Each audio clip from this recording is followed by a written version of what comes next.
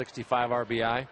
And a runner at first. Upright stance for Potts. Likes to hug that plate as he starts with a fastball. That one well hit. Going back is Woodrow looking up, and that one is off the facing of the old-fashioned scoreboard. A monster home run by Hudson Potts. 2 runs in. And just like that, it's a 4-0 lead as Potts turned on a fastball. Looked to be over the inside part of the plate. So a walk and a home run. And it's all for Wayne as they have scored in all of their first 3 innings of work. 4-0 Fort Wayne.